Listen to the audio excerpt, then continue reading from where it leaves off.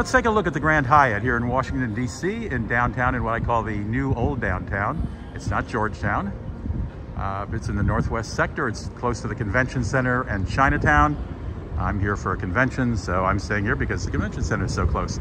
I'm Rudy Maxa. I don't know if you can see me here. Let's see.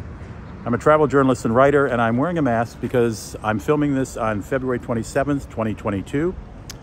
And on March 1st, the mask requirement is dropped by the District of Columbia, but it's not March 1st yet anyway. So I put on the mask because the hotel requests that, as do local DC regulations. So let's step inside and check out the lobby. There is a bell desk. I've got a valet parker desk and bell desk here.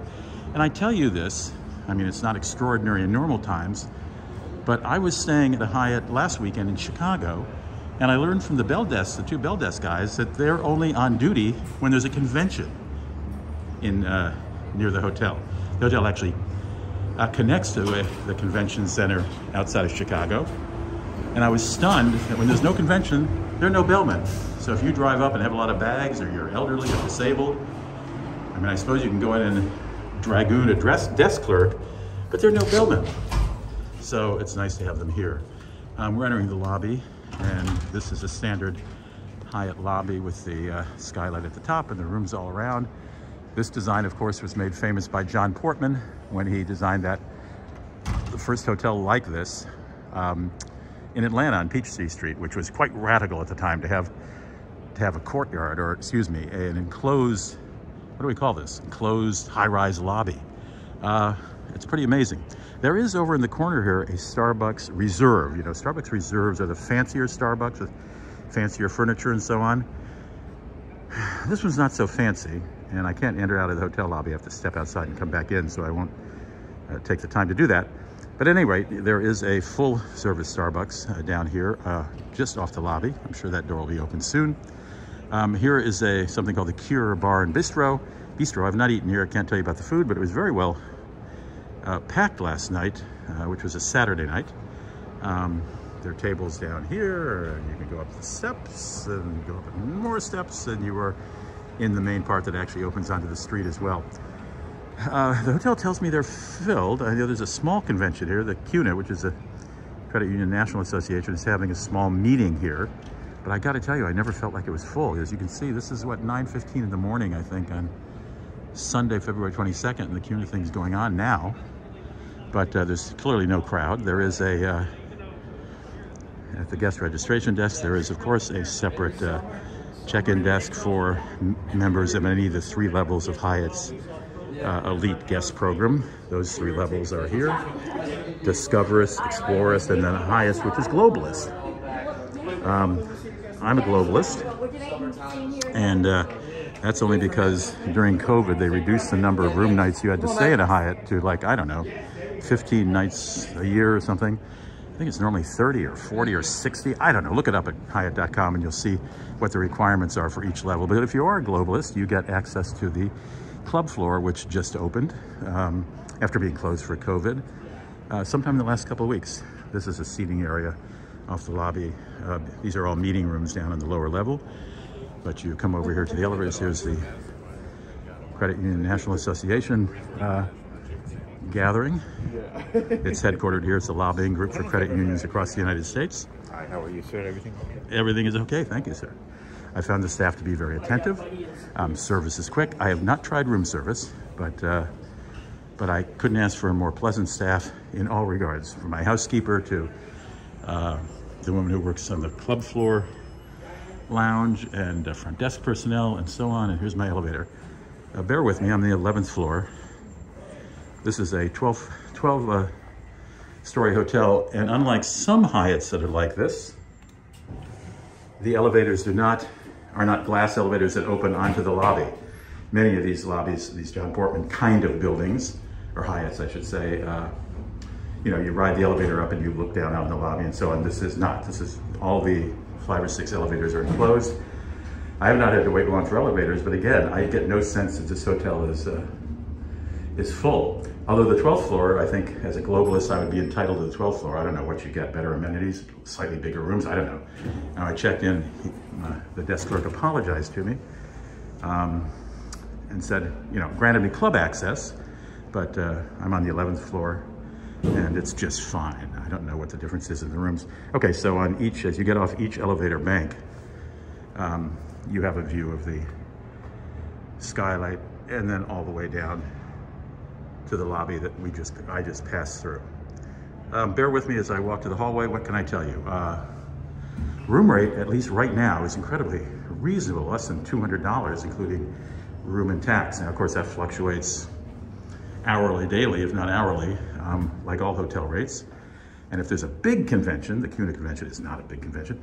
If there's a big convention in town, room rates will obviously be higher. I should tell you, just as an aside, while we walk the long hallway to my room, if you're thinking of going to Vegas for leisure, always check the Las Vegas Convention and Visitors Association website, because they have calendars. The website has a calendar that shows you when large conventions are in town, which is when you don't want to book a hotel room, because Vegas rooms that are pretty famously inexpensive can double, triple, even quadruple in price, depending on the size of the convention or number of conventions and people in town. So if you're going to Vegas on leisure and want to pay a more reasonable hotel rate, always make sure that you're not going when, like the CES convention in January, the Consumer Electronics Show is, I mean, the rates are just ridiculous in Vegas. Anyhow, compared to their normal rates. Anyhow, you can do the same in this city as well. Certainly during an inaugural or something major here, rates are much higher than otherwise. So if you're coming on a leisure trip and money's important, as it often is, try to avoid the conventions. All right, I'm up here on the 11th floor. They gave me a corner room, which they said was a little larger than most rooms. It's not huge, but it's certainly satisfactory. So we walk in here. We have a closet. Now, I've been here 2 nights. Excuse my stuff all around, but as a globalist, you get a couple bottles of water for free. Underneath here is a safe and a refrigerator. But the refrigerator is empty, but I guess you can put your water in there if you have some food from a restaurant you want to bring in here to save overnight. Bathroom is good size. I will tell you, the shower has very good water pressure, and that's really important to me. It's a good shower head, and I would certainly recommend it. It's very clean. The grouting is clean, very well done. The amenities are Balmain from Paris. I guess Balmain. I don't speak French. I don't know if you say Balmain. I would say Balmain. It's probably Balmain or something like that. Very nice. But what I like is there's horizontal space here. I must say, in the Hyatt I stayed in Chicago, there's no place to set anything. Here I've got a little cubicle where I can put my dop kit. There's plenty of room around the sink for, my razor blade, my toothpaste, my toothbrush, etc., etc., etc. Nice lighting, complimentary lighting. When we enter the room, there's a chair here that's positioned a little unusually. It's just sort of sitting here and sort of faces over here to the desk. But it's a nice chair to sit in if you're going to read. It's, as I say, not doesn't look out over the room. Very good desk chair. Server goes back, swings back, leans back. Adequate working area with certainly about all the kind of plugs you can imagine here. Cable television, the usual stuff. Over by the bed, I think they could use a little art right here on this wall, don't you? I don't know, it's a little blank. By the bed is are more outlets. I think there are 2 here. I'm using one of them right now. Put your iPad in there. A very good clock. You can see easily at night when you roll over and wonder what time it is. I have a king-size bed. Again, it's much better made when the housekeepers are done with it. And then a place for if you want to unfold your suitcase, place right here. Walk over here, another nightstand, a couple more plugs by this side of the bed, little reading lights on both sides. And then I have a room that, like the lobbies off the elevator, looks down onto the interior lobby. Something very interesting, they have these placards is the wrong word, what can I say? These are affixed to the windows. And this one tells me that I'm about 2,816 steps from my guest room to the National Museum of African Art, History, and Culture. And I noticed, because of this black symbol here, I noticed by looking at the windows, you can't quite see them. Every window has this on it. Now, I'm guessing that every room has, tells you how many steps to others, because you are well located. You can walk into Chinatown. You can walk to the convention center. It's about 3 blocks away. Chinatown's about 5 blocks away. Good restaurants there. Georgetown, you probably want to take an Uber unless it's a beautiful day and you want to walk for about 45 minutes probably into Georgetown. But there's shopping here. There's a very expensive couple blocks called, what's it called? It's called the City Building or something. Very expensive apartments. A Tesla dealership on the ground floor, and every brand name you would find in an airport in Paris or Singapore selling expensive clothes. So that's the room. Very happy with it. The carpet needs, I noticed over here, not to be too picky, but I noticed it needs a little cleaning there. So they could refresh this a little. It's a little bit worn. Probably time for a new carpet for room 1127 here. But I have no complaints. I have an enjoyable stay. It is very quiet and has everything really I need. So that's the Grand Hyatt room. I'm 1 floor away from the club on the 12th floor, which I will show you as well. So the club just recently opened. I'm filming this February 27th, 2022, and I think it opened reopened within the last 2 weeks. But it's a very nice club floor with a sort of library setting over here, a little seating area here, culture artwork, seating area with a television set,